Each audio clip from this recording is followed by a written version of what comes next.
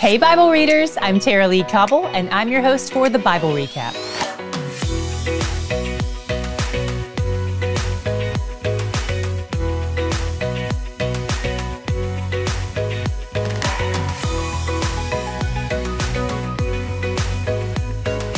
Before we dig into our chapters for today, let's zoom out a little on this situation to make sure we're addressing all the possible nuances of these prophecies. Yesterday, we left off with Edom being turned into a sticky, smelly wasteland covered in weeds and birds. It represented a kind of undoing of creation, much like the flood, when God destroyed Earth 1.0 and then opened Earth 2.0 for business. When God first made Earth 1.0, the words he used to describe it in Genesis 1:2 were without form and void, shapeless and empty, basically. The Hebrew words used here are tohu and bohu. And in yesterday's description of that wasteland in 34:11, both of those words are used again. This seems to be a very intentional move. Genesis 1 is the only other place where that combo exists in Scripture. And in fact, the only other time the word bohu, void, is used in all of Scripture is in Jeremiah 4:23, where he's describing this same situation. So yesterday, we read about the formless, void Earth 2.0 after God's wrath has been poured out over all the nations. And today we read about how the ransomed captives are brought back to the land. So to understand this section well, we have to ask, does this refer to the time around 700 BC when this was written, or is this a future prophecy of the final days? And if you had a chance to watch the short video we linked to about the Day of the Lord, you may be wondering, is this a Day of the Lord, or is this the Day of the Lord? If you missed that video, we'll link to it again in today's description box. A popular opinion among scholars is that it's both, judgment on the earth then and judgment on the earth in the future. A day of the Lord and the day of the Lord. We've talked about how prophecies can often speak to multiple things in a layered sort of way, and it's possible that's what's happening here, a low-level reference to the immediate scenario in the 7th century BC, and a high-level reference to the future scenario still yet to come. So when we read today about the ransomed captives returning to the land, what about that? What does that point to? Again, possibly both time frames, the already fulfilled return of the Israelites to the Promised Land and the not yet fulfilled return of all God's adopted children to the newly restored Earth 3.0 in the future. It bears repeating that I hold all as yet unfulfilled prophecies with an open hand. If you happen to disagree with any of my interpretations about end times prophecy, that's okay, as long as you do it biblically, of course, and we're still friends. So with that in mind, let's take a look at what happens in chapter 35 today. Much of the partial fulfillment of these prophecies has already happened. When it speaks of the desert blooming, it is. I've been to that desert, and it's a wealth of agriculture. For instance, today, Israel exports tulips to Holland. And there are streams in the desert, and God brought back the ransomed captives among Judah. That happened about 70 years after they were exiled to Babylon.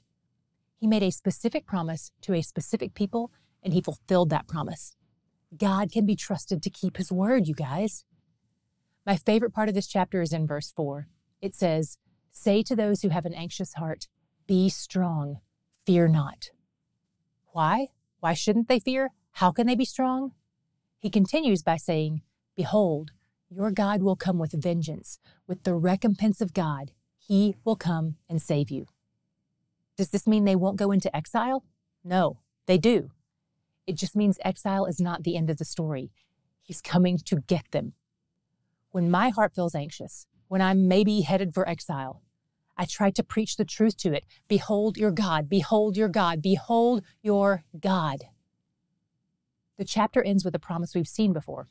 No more tears, no more wickedness, no more threats to our peace, just everlasting joy. Then in chapter 36, we revisit a story we first encountered on day 200, where the Assyrians come to confront the leaders who worked for King Hezekiah, and they do it in front of the people of Judah.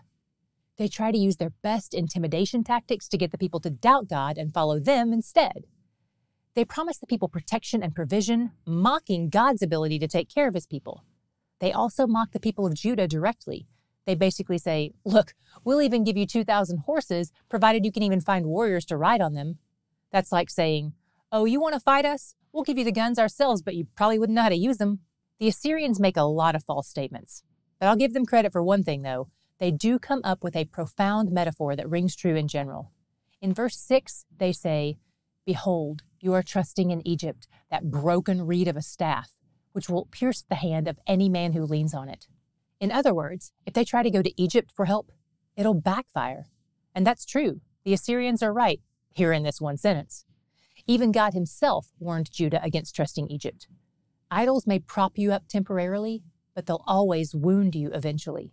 The rest of Assyria's speech is just a bunch of trash talk, intimidation tactics, false promises. Fortunately, King Hezekiah was wise enough to tell his people not to respond. What was your God shot today?